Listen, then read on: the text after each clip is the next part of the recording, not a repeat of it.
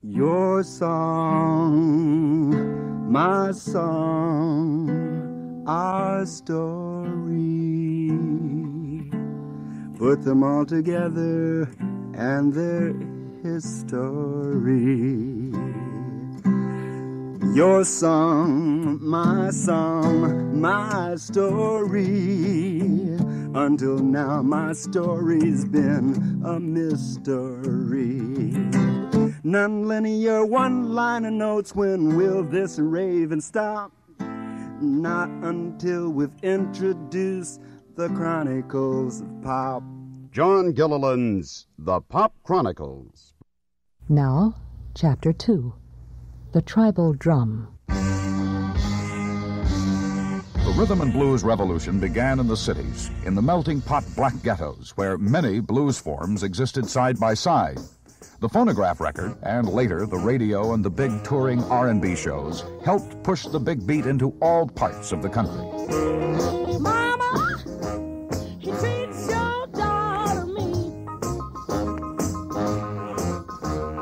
Mama, he treats your daughter mean. Mama, he treats your daughter mean. He's the meanest man I've ever seen. In some quarters, R&B was fast becoming more polished and popish. It was as though the performers, writers, or producers, whatever, had decided, now that the white market has taken a step in our direction, we might as well take a step in theirs. New York City, George Gershwin's hometown, was home base for the sophisticated, jazz-flavored early Atlantic sound. Jubilee, National, and Savoy also recorded there. Ahmet Ertegun headed up the Atlantic team. When we first started Atlantic Records, the independent scene was just blossoming, the independent record scene. And at that time, the music that was popular with the people who liked jazz was somehow related to the R&B scene. In other words, you had people who bought Billy Eckstine, who also bought Charlie Parker, who also bought Joe Turner, and who also bought Dinah Washington, and it was all interwoven. There comes Fanny walking down the street. She walks so groovy and she talks so sweet. Hey, Miss Fanny, you sure look fine. Tell me, please, will you be mine? Hey, now, Miss Fanny. Hey, now, oh, please be mine. But aside from a pronounced and consistent beat and some uncommonly provocative lyrics, the thing the white kids seemed to dig most in early 50s rhythm and blues was the group sound. Harmonizing in an almost embarrassingly old-fashioned barbershop style and generally relying on vocal gimmicks for their effects, groups with names like the Orioles, Crows, Cardinals, and Penguins, a good many of them had bird names, led the first wave assault on pop. I need it when the moon is bright.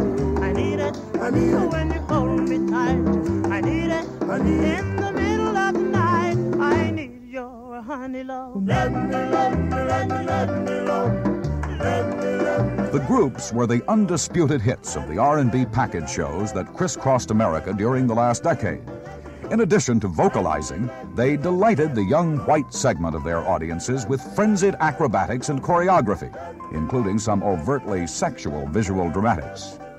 Anybody old enough to remember The Flea? Oh, yeah. Honey love, I need. Oh, baby. Honey love, I need.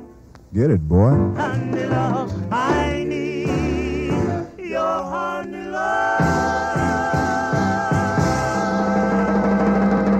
Motown's Smokey Robinson. Back in those days, to me, there were only a couple groups that were really choreographed.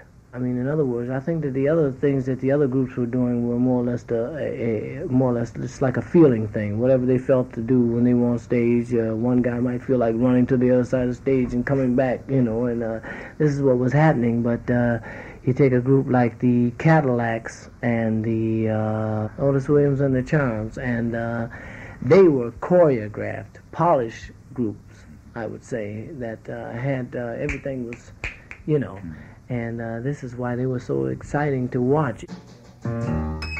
The Clovers, high school chums from the Washington, D.C. Baltimore area, recorded their classic One Mint Julep for Atlantic in 1952. One early morning, as I was walking, I met a woman, started talking. I took her home to get a few nips, but all I had was a mint julep. One mint julep was the cause of it all. I don't remember just how it started, but all I know is we should have parted. I stole a kiss and then another. I didn't mean to take it further. One mint julep was the cause of it all. The lights were burning low there in the parlor, went through the kitchen door. I popped her father, he said, I saw you wet.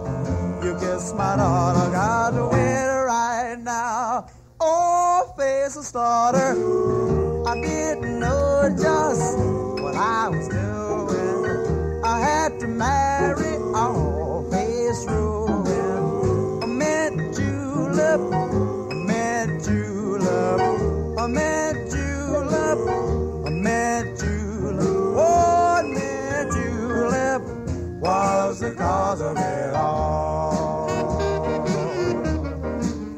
I don't want to bore you with my troubles, but from now on I'll be thinking double. I'm through with flirting and drinking with I got 6 extra children from a getting frisky. Oh, a mint julep, a mint julep, a mint julep, a mint julep. One mint julep was the cause of it all.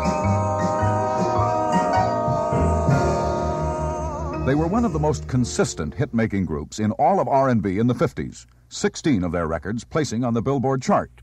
The Clovers' hits like Little Mama, Hey Miss Fanny, and Lovey Dovey contain vivid examples of the spare and earthy lyrics of the era. Little mama, I took your loving, but I wasn't true to you. Little mama, I took your loving, but I wasn't true to you. Now you leaving, little mama, I can't blame you if you do.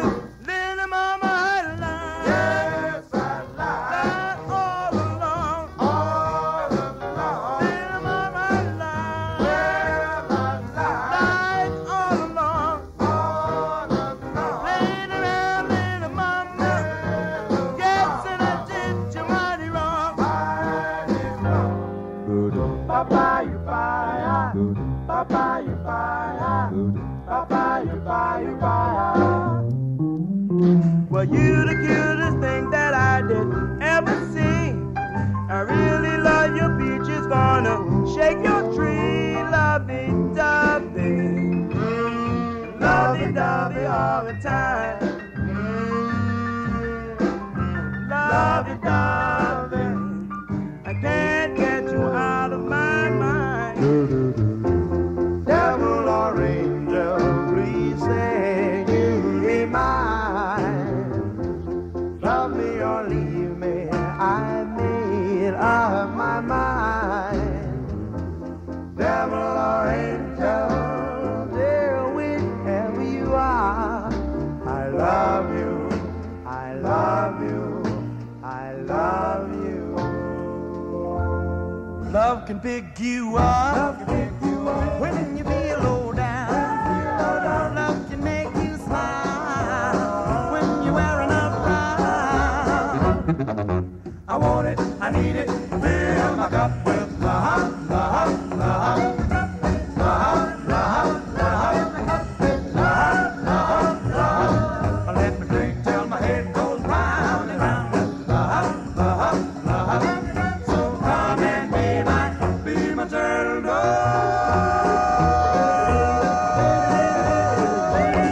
The Clovers members headed up a long parade of rhythmic aggregations. In addition to the aforementioned bird groups, we had the charms, chords, dominoes, 5 keys, 4 tunes, spaniels, spiders, and turbans. And as R&B entered its first boom period, some of those group members went out on their own to score as single performers. Clyde McPhatter, Benny King, Wilson Pickett, and Jackie Wilson were among the more notable successes. Come out here on the floor. Let's rock some more. When I was singing in church, my favorite vocal group was a group called Billy Ward and the Dominoes. And, I admired Mr. Ward so much because he didn't do any of the singing, but he had all the brains for the talent. What did he do, arrange them? Played piano, done all the arrangements, and he was a vocal coach once at Carnegie Hall. Mm-hmm. So I finally had the pleasure of meeting him, and, about a year later, I had the pleasure of joining him. Mm-hmm. Now, you were with them how long? About 4 years. Now, what records that I might have heard were you doing? We had one called St. Teresa of the Roses, and we also had a very big one called Rags to Riches. How were these things arranged, Jackie? Were these written down, or were most of these out of the head after? Well, they were all head arrangements. We didn't quite know anything about putting music in front of musicians at the time. Mm-hmm. It was all you ad-lib it and let's go get it. You had some other pretty famous alumni in that group, didn't you? That came out of that yes. group? Clyde McPhatter and Gene Mumford. He's the young man that made Stardust. He was originally with the Golden Gate Quartet.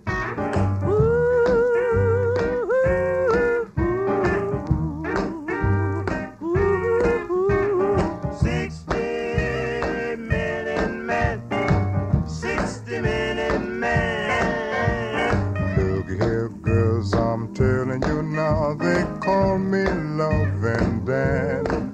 I'll rock 'em, roll 'em all night long. I'm a 60-minute man.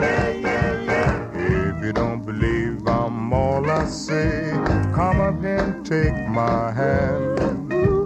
When I let you go, you'll cry, oh yes, he's a 60-minute man. There'll be 15 minutes of kissing, then you holler, please don't stop. There'll be 50 minutes of teasing, and 50 minutes of squeezing, and 50 minutes of blowing my top. If your old man ain't treating you right, come up and see old Dan. I'll rock 'em, roll 'em all night long. I'm a 60-minute man, oh yeah. 60-minute man. Clyde McPhatter left the Dominoes in 1953 to form a new group, the Drifters.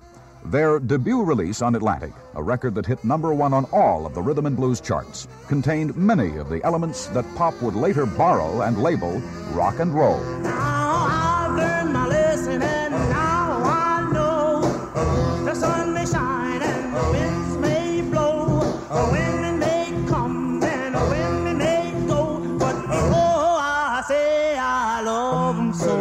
I want money, honey, ooh, money, honey, oh, money, honey.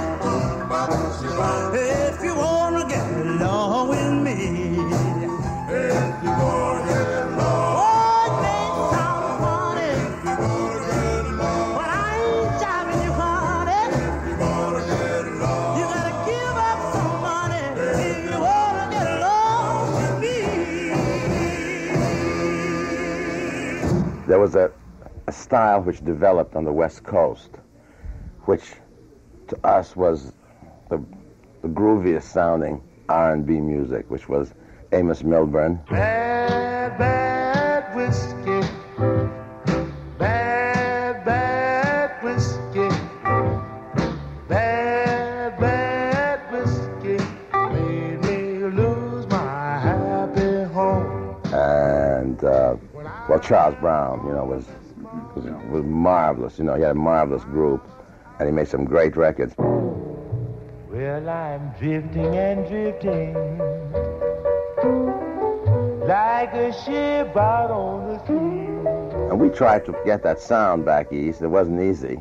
We got something else trying to get that sound, you know, which was the beginning of the Atlantic sound. And what was that early Atlantic sound? Oscar Moore's guitar playing, you know, was a very important part of it. It was a clean, popish sounding R&B, but deeply imbued with the blues. For example, the first Ruth Brown hits we had with a small group. Well, Jesse Stone was our arranger at that time, and he really developed what became the basic rhythm pattern of rock and roll. You know, I think dun dun dun dun dun dun.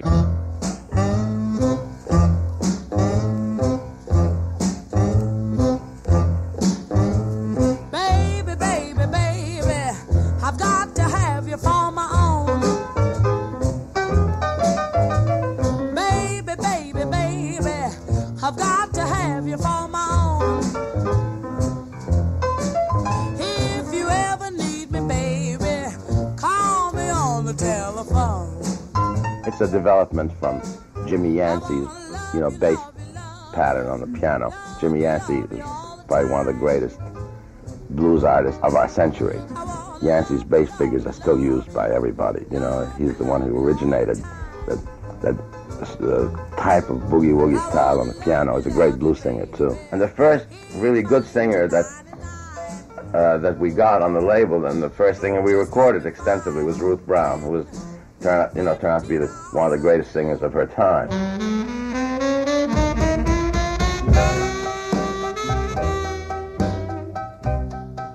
Atlantic found Ruth Brown in a New York bistro where she was singing pop songs. Ahmet Ertegun persuaded her to sing one blues song as a personal favor. During the next 10 years, starting with Teardrops from My Eyes in 1950, Ruth Brown delivered 13 best-selling R&B records, 5 of them #1 songs. Open my eyes. You weren't there. All of my happiness just disappeared. Oh, what a dream. What a dream I had last night. Ruth Brown, the Clovers, and a hefty, big-voice blues shouter from Kansas City made up the nucleus of Atlantic's early success. When we were able to sign up Joe Turner, that was a great coup, in my estimation. He wasn't doing that well, but he was the greatest blues singer that I have ever heard of. Big Joe Turner, also called the boss of the blues, had established some national fame as early as 1938, wailing his KC-style blues from the stage of Carnegie Hall. In 1945, Esquire magazine named Big Joe the country's foremost exponent of the blues. But most of his devotees remember Chains of Love, circa 1950, as the start of it all. Chains of love has tied my heart to you.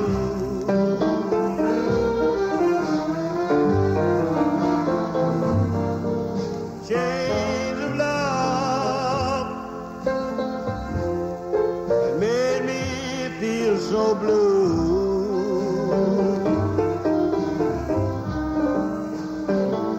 Well, now I'm your president.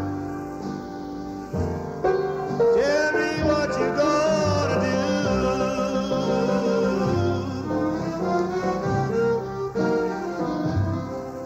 Are you gonna leave me? Are you gonna make me cry?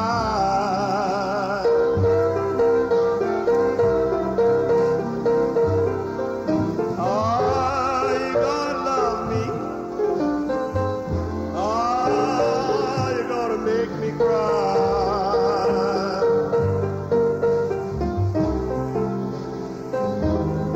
These chains of blues gonna haunt me until the day I die.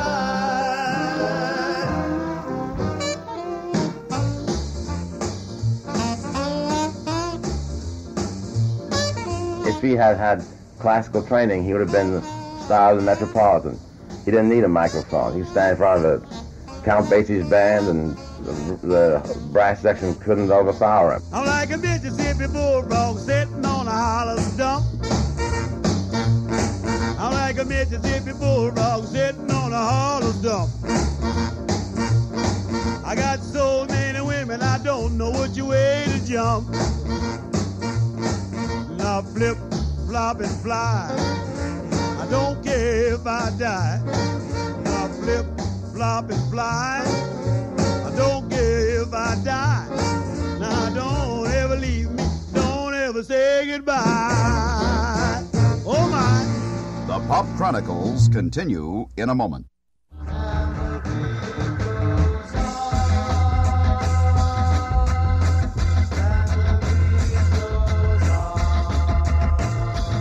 Atlantic had endeavored to capture at least a part of the R&B style of the West Coast, but in the end came up with a distinctively East Coast sound of its own. In 1952, however, Ahmet Ertegun and Company signed one of the most promising young blues performers in California. He was a blind, Georgia-born pianist-singer who had settled in Los Angeles.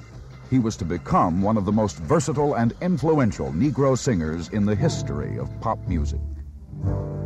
I gamble on your love, baby, and got a losing hand.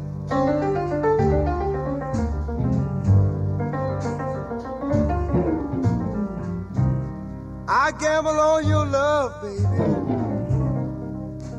yes, and got a losing hand.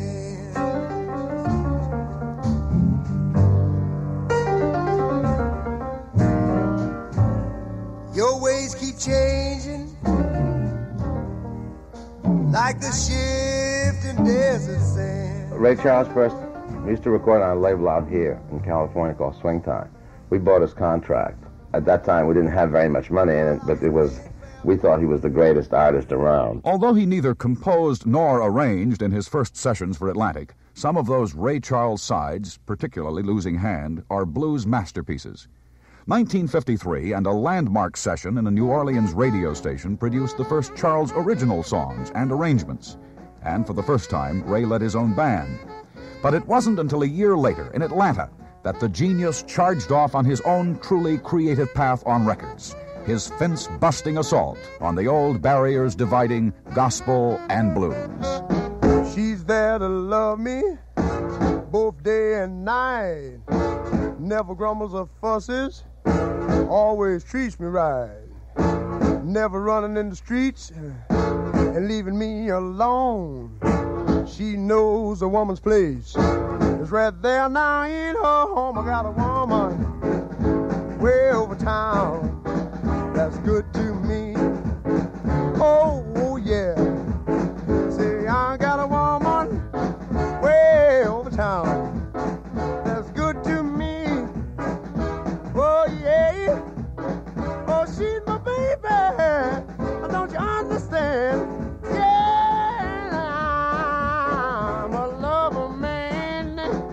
I got a woman way over town that's good to me. Oh, yeah.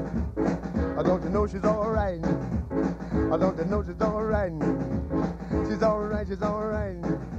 Ray Charles boldly brought them together, gospel and blues, the sacred and profane.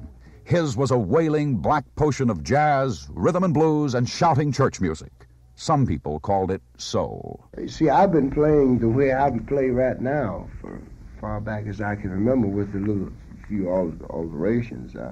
I was a great admirer of Nat Cole, and I used to try to sound like him on a lot of the popular songs, you know, the so-called pop songs that we did. But as for the bluesy, rhythmy type things, I've always done that. It's just that you can do something around here and in this office for 2 or 3 years, and maybe nobody will notice it. And then somebody will come along and see what you're doing, and all of a sudden, you know, people say, well, oh, you just started this yesterday, did you?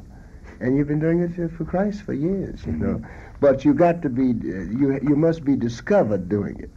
You see, and I think this is what happened. You see, although I had been doing what I was doing for a long time, The public was not aware of it. But for instance, I Got a Woman, I was playing I Got a Woman long before I recorded it. Clara Ward and the Ward Gospel Singers. And Ray Charles, but he did it so good, you know. It was just marvelous the way he just took the same gospel songs and just changed the lyrics. And he was a sensation because, we sing This Little Light of Mine. This little light of mine, I'm gonna let it shine. This little light of mine, I'm gonna let it shine. This little light of mine, I'm gonna let it shine. Every day, every day, every day, every day, every day, every day, and he was singing This Little Girl of Mine. Yes, I noticed that. Well, oh yeah. Well, oh yeah. Oh yeah. Oh yeah. Do you know that this little girl of mine? I want you people to know this little girl of mine. I take her everywhere we go. One day I looked at my suit was new. I looked at my shoes and they were too. And that's why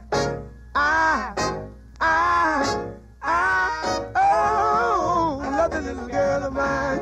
But there were some who objected to the fusion of the sacred and secular elements in song. One-time preacher Big Bill Brunzi said of Ray Charles' music, "I know that's wrong. He should be singing in church."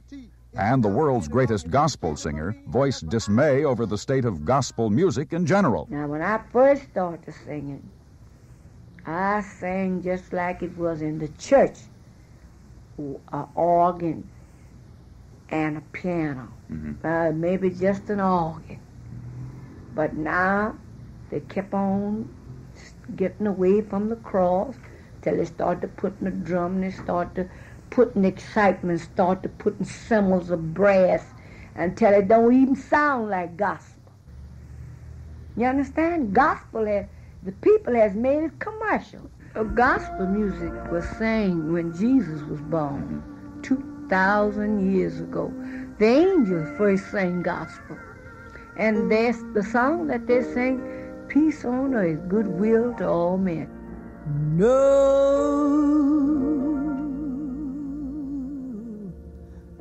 knows, Lord, the trouble I see.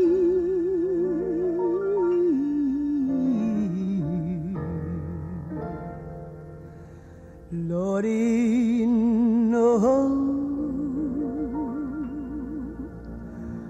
nobody knows my sorrow. What do you think about Jesus? He's all right. While its message is undisputably old, the style of music that we call gospel today is relatively new. In the 1930s, Thomas Dorsey, an arranger for many of the Louis Armstrong Hot 5 jazz sessions, turned religious composer. He and his group in Chicago developed the novel, bluesy style of religious song that was to become the favored music of the Negro Baptist churches during the late 30s and 40s. I think gospel singing is something that's just born in you. And you're brought up with it, you never hear anything else. Most of us start going to church when we're babies. You know, our mother takes us in her arms. And we just don't know anything else. Of course, there's a different generation today. But as far back as I can remember, every Sunday, all day long, I was in church. And we were singing, and it's just a part of me. And I don't feel anything else. I'm gonna let it shine, let it shine, shine, shine, let it shine. The Pop Chronicles continue in a moment. Even before Ray Charles combined the evil blues music with foot-stomping jubilation shouts and gospel chord progressions, wayward bits and pieces of the gospel song tradition had filtered down into rhythm and blues. In 1953, for example, this secular but soulful Faye Adams single was the second best-selling R&B record in America. Just leave it to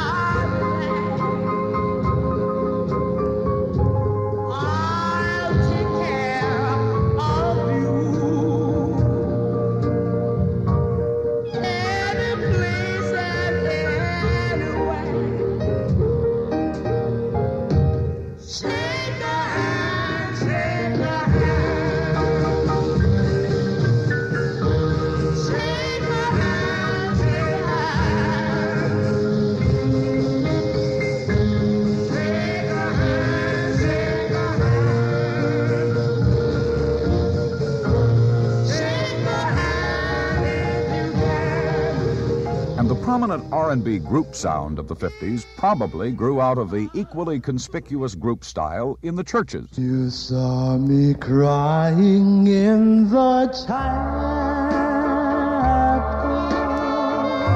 the tears I shed were tears of joy.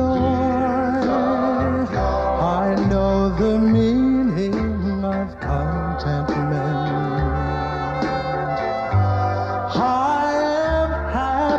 With the Lord. Well, this is a thing that I predicted about 13 years ago, I would say, that there will come a time when the popular music will be bridged to the spiritual music.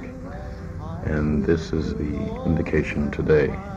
It's a spiritualistic inflection to pop music. Maybe I'll never get the credit for starting this type of thing, but that's where it started, from You Never Walk Alone and songs of this nature. Back in the late 40s, at the outset of his career, Roy Hamilton was just another struggling black singer with a characteristically tough decision to make. Either you scored with the limited Negro audience by sticking to the blues, or you aimed for the larger and far more lucrative white acceptance. In the latter case, you had to do precisely what the Nat Coles, Billy Ecksteins, and Ella Fitzgeralds had done before. You had to sing white pop music. I couldn't get a chance, a break, because I really had nothing different to offer, and they were seeking blues singers at the time, and I didn't know any blues at all. So, for the next 5 years, he kicked around with a fairly successful gospel group called the Searchlight Singers. The time was well spent. In 1953, when the group broke up and each member went off in his own direction, Roy Hamilton headed back into pop music. At last, he felt he had something different to offer. I just knew about 5 or 6 numbers at the time, and You Never Walk Alone was one of them, and this was getting the greatest reaction.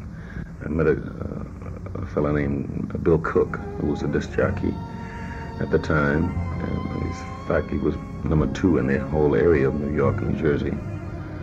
And he took me over to Epic and introduced me to them, and we recorded You Never Walk Alone, and that was it. When you walk through a storm, hold your head up high and don't be afraid of the dark.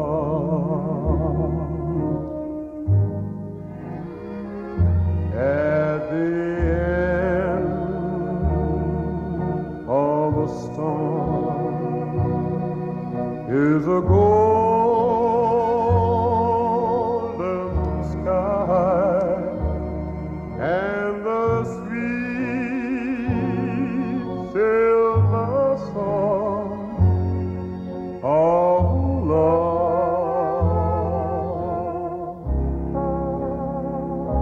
Walk on through the way. Walk on through the rain, though your dreams be tossed and blown.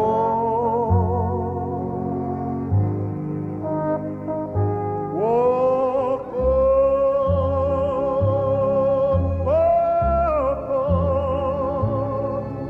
with hope in your heart, and you'll never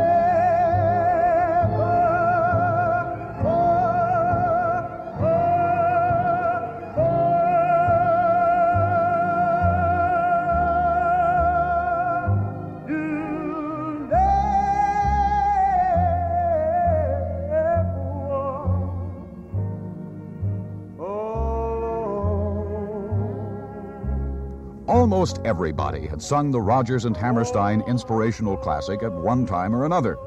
High school and college glee clubs attacked it with good intentions and quite often disastrous results. Touring opera stars included it in their concert repertoire, usually for a rousing encore. Even Sinatra and Como recorded it. But up until 1954, no one had ever sung it quite like Roy Hamilton.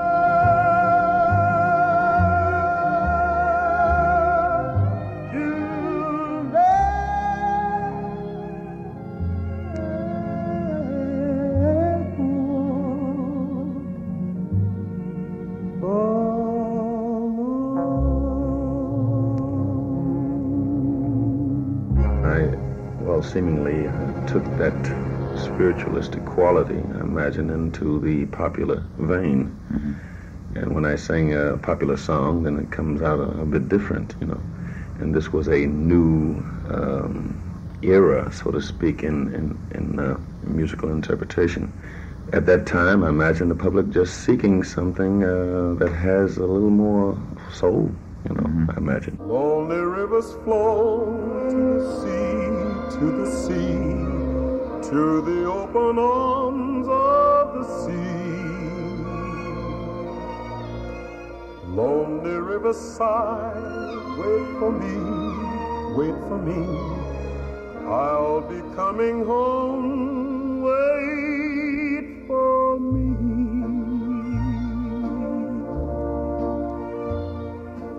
Oh, my love, my darling, I've hungered for your touch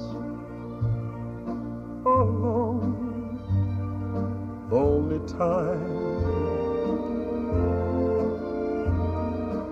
Time goes by so slowly, and time can do so much for you. Still mine, I need your love. I need your love. God speed your love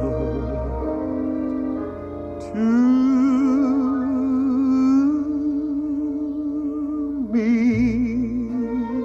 By 1955, a few of the so-called R&B performers like Roy Hamilton could be heard occasionally on the white pop music stations. Some stations even devoted a segregated hour or so each day to the new musical phenomenon, while others programmed the increasingly popular cover records of R&B hits, whitewashed renditions of black music. But for the most part, rhythm and blues still was being told to stay in its place. Rhythm and blues used to be called race music, you see, and you didn't hear a lot of it on the radio stations like you do now. You see, that was considered the garbage of the music. I'm not bitter now. Don't misunderstand me, but I'm just trying to show you that what can happen. This music was going on for years, but nobody paid attention to it. Bo Diddley. And then we had this race thing hooked up in it, you know, and they didn't want any Negro records in their houses. This was a bad thing, man, you know. Like, and you can't fault them because this was put into them before. They come all down the line, you know. So they tell the kids, look, you can't play that record in here, you know, like that's a bad scene, you know. This is what happened. So today everybody is come out of that old funny bag and trying to, you know, what is a record? Yeah, man, what is a record is a record. Regardless of who made it, you know, ain't nobody calling nobody no names on it. It's just music. Disc jockey Hunter Hancock. I think that a lot of the white kids or Caucasian kids, however you want to choose to call them, I think that a lot of them listen to my program to hear certain records that they could not hear on any other radio station. Now, I know they didn't like everything I played. I never did like everything I played. In fact, I disliked most of the records I played. We really want to get down to it. But I think they would listen to hear the records like, well, for instance, G by the Crows and Shaboom by the Cards. A few of those records that help start things off.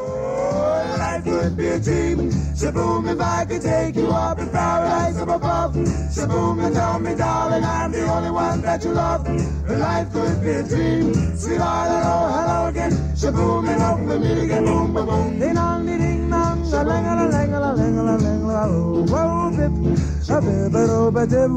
Life could be a dream, life could be a dream. You're listening to the Pop Chronicles. Neighborhood I lived in was like Soul City, USA, south side of Chicago. The soulful Lou Rawls. I'm going to Chicago, and I'm sorry, but I can't take you. No, I can't. I said that I'm going to Chicago, and I'm sorry, but I can't take you. No, no, no. 'Cause there ain't nothing in Chicago a monkey woman like you can do. But be my baby.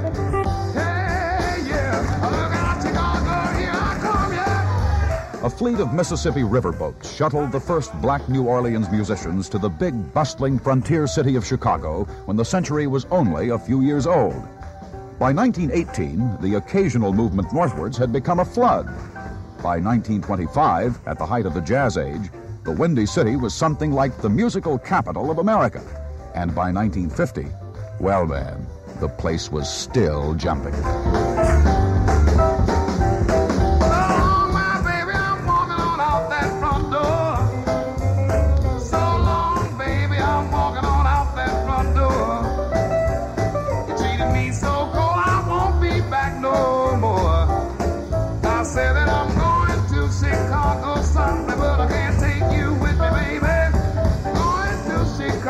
Sorry, but I can't take you. There ain't nothing in Chicago a monkey woman like you can do for me, my baby. Look out, Chicago. I was living near a street where they had some of the hippest blues clubs in the world, man. And, like if the things that they were doing then could have been recorded, man, and played now, man, it would have been fantastic, because I used to stand outside and listen because I couldn't go, I wasn't big enough to go inside. We could stand out there in the alley, under the window, and hear the music coming out, man. Cats like B.B. King, man, who was one of the greatest, Muddy Waters, John Lee Hooker, man, all these cats was playing in these places that I'm talking about, man. Like many of those who grew up in the neighborhood of 43rd and South Park, young Lou Rawls had gotten much of his early education, musical and otherwise, from the street. Naturally, kids running around the street, and they didn't have nothing to do but run up and down the alleys and the streets and things, and play. And we hear this music, man, and we'd stand out there, and listen and be grooving on this music. We didn't know what was happening, we'd hear the people in there having fun, laughing and talking. So it was just a groove, man, to stand there and listen to the music, man. And it would be, listen, talking about funky.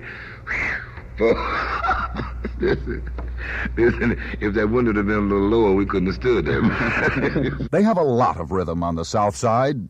They don't have much else, but they've got rhythm. I was born and brought up in a kitchenette apartment, so naturally I can talk about that. Like Dead End Street, I can talk about that's truth. That ain't no fiction. That's all facts, man. I'm not protesting. You dig it? I'm not protesting against it. I make the statement, I'm so glad that I was there. I can say glad because I'm not there anymore. You dig it? They say this is a big, rich town, but I live in the poorest part. I know I'm on a dead-end street in a city without a heart. I learned to fight before I was 6, the only way I could get along. When you're raised on a dead-end street, you gotta be tough and strong. Now, all the guys I know getting in trouble, that's how it's always been. When the odds are all against you, how can you win? Yeah, yeah, yeah. Oh, yeah. I'm gonna push my way out of here, even though I can't say when. But I'm gonna get off of this dead-end street, and I ain't never gonna come back again. Never. No.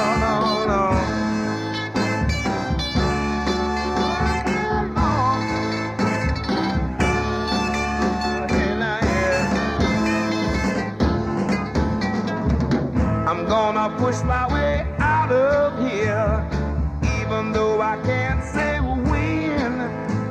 But I'm gonna get off of this dead-end street, and I ain't gonna never come back again. No, no, no. I ain't gonna come back to this dead-end street no more. No, 'cause I'm gonna get me a job. I'm gonna save my dough. Get away from here. I ain't gonna come back no more. I'm tired of a dead-end street. I wanna get out in the world and learn something. I'm tired of breaking my back. You don't live in Chicago if you don't know how to take care of yourself. You know, if you don't know, the kids there will teach you. You know, they'll teach you right quick. Around the South Side, Ellis McDaniel was known as a pretty fair amateur boxer. He had compiled an impressive record as a teenager, 27 wins against only 3 losses. But there were some who thought he showed even greater promise with a guitar than with gloves. He had faced his first audience in a street corner when he was 12, leading a musical group comprised of 2 guitars and a washboard. Then we called ourselves the Langley Avenue Jive Cats. We played all the little clubs around. We won all the little amateur shows, and we won so much that we couldn't even get on any. Anytime we showed up, they wouldn't let us on, you know, because nobody else had a chance. Back in the boxing days, the kids around the neighborhood had given Ellis a nickname. They called him Bo Diddley, and it stuck. My mother once told me that there was a fellow that used to run around in Macomb, Mississippi, where I was born, that they used to call Bo Diddley. Now, I had never heard the name until the kids started calling me this, and I thought they were being funny. I thought it was something nasty, you know. And I still don't know, because the name is not in the dictionary. It was a long time before I figured out how to get the correct spelling for it. So we all, Leonard Chess and Phil Chess, we all got together and we figured out how to spell it. So this is the way we copyrighted it for me. Now, when I was a little boy, at the age of 5, I had something in my pocket. Keep a lot of folks alive. Now I'm a man, May 21. You know, baby, we can have a lot of fun. I'm a man. I spell M-A-N,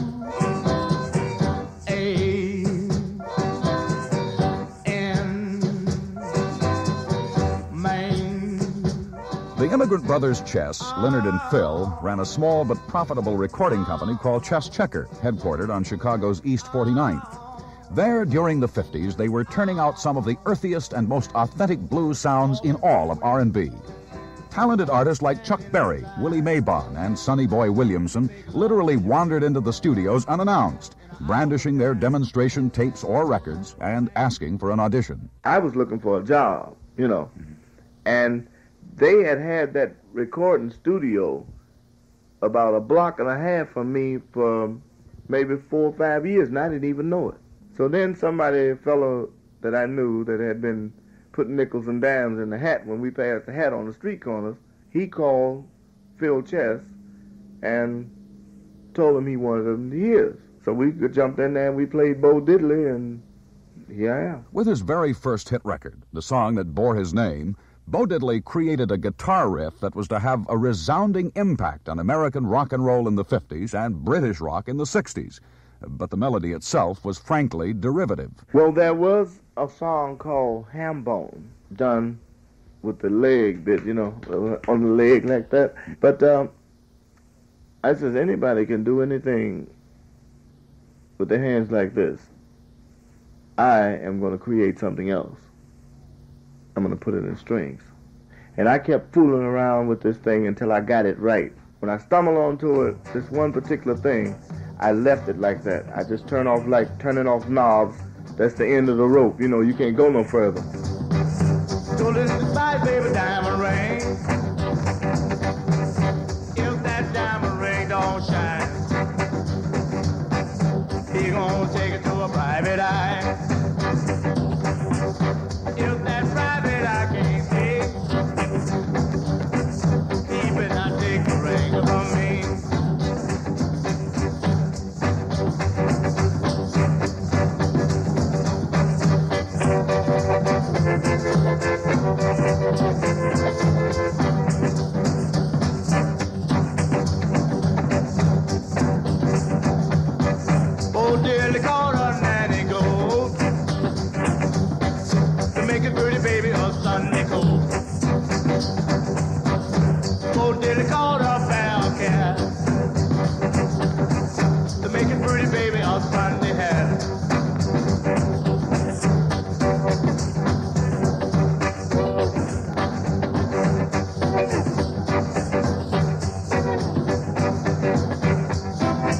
I'd rather say Bo Diddley is going to be your man. You know what I'm saying? See, because when I say I, another guy can get the record and play it for a girl, and it means him. But when I say me, and he get it and play it for her, his name ain't Bo Diddley.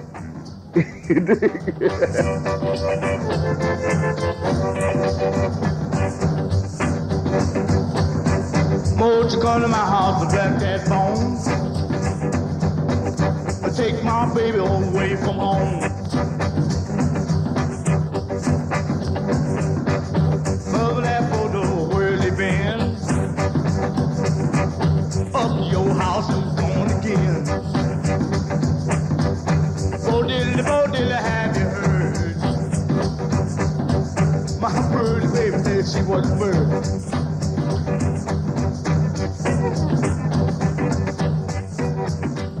In a moment, a preview of the next chapter in John Gilliland's The Pop Chronicles. I've been in Chicago, say something like ever since I was 17 years old. But all this stuff what I got, I brought it from Mississippi to Chicago.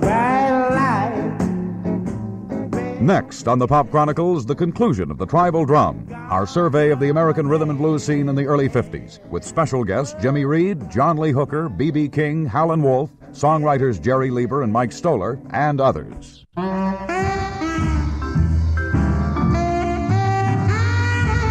The Pop Chronicles, written, narrated, and produced by John Gilliland. Associate producer, Chester Coleman.